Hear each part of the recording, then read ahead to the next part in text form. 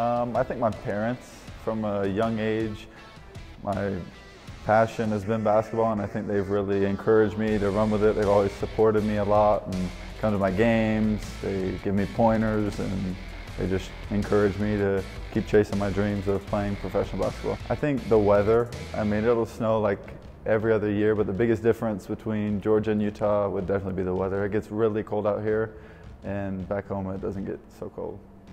And it's just dry out here. I kind of miss the humidity back home. I haven't played much ping pong with many of these guys. I don't know if anybody could take me in ping pong on this team.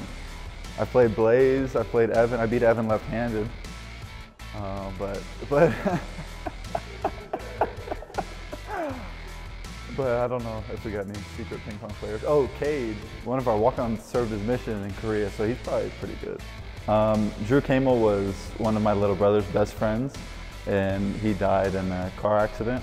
And so a few days later, I talked to my high school coach, and I just told him I was going to try to score 34 points. And so I got hot, and I was making a bunch of shots and stuff, and so I was able to do that in honor of him. And our whole team, we would wear like these little bands on our shoes, because he was a huge Clemson fan, so we'd wear these little Clemson bands on our shoes, and it was a cool thing for the community just to remember him. So it felt really cool. And I was really close to his family. So I think it's a great teammate and somebody that's always looking to help the people around me, build other people up, and just happy, good energy.